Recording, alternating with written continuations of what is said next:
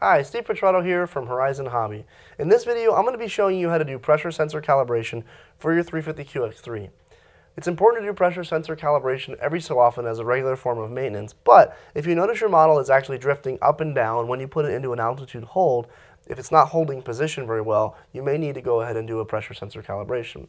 This could have happened if you've had a crash, if you've rebuilt the model, or something of the like. You just need to do a pressure sensor calibration every so often. To do it, it's probably one of the more advanced procedures. However, it's really not that complicated. Let me show you how. All right, so the first thing we're going to do is we're going to power up the model after we've taken it out of the refrigerator. The refrigerator is important because it cools down the model to about 32 degrees Fahrenheit or about 0 degrees Celsius. You can do it in a deep freezer, any refrigerator, or if it's really cold outside, place it outside. The idea is to cool the sensor down so that it calculates the change over time as it warms up when you bring it inside. So let's go ahead and turn the model on, and we're going to get it into bind mode.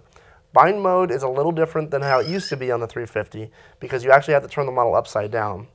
So let's go ahead and do that. I've got the model here, turned it on. Let's go ahead and turn it upside down here. You'll see the light turns to flashing blue. I'm going to go ahead and place it back where it was. Now we can go ahead and start the procedure. So to bind it and to get it into pressure sensor calibration, we're going to hold right rudder, we're going to hold the bind button, and we're going to turn the radio on at the same time. Now with some Spectrum radios or most Spectrum radios, you're going to need to back away from the model so that you don't crowd the receiver on board. So I'm going to step away once I do this. All right, bind button, right rudder, turn the transmitter on. I'm going to back up. The model will beep loud if it receives the bind, and it will go directly into pressure sensor calibration.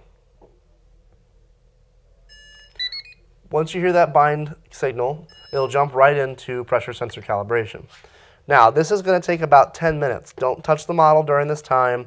It's actually warming up, letting the sensors warm up over time, and it's calculating that change. So go ahead and set it down, walk away from it as you need to, but it will continue to blink red and blue as it's calculating its pressure sensor.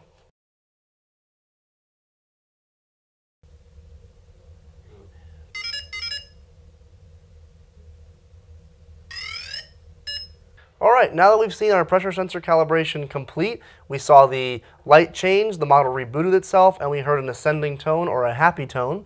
If you see the model do a red light or a descending tone or a sad tone, you know the calibration failed and you'll need to do it over again. All right, so guys, this is how you get your pressure sensor calibrated. Make sure you do it every so often, and we hope that this video helps, and happy flying.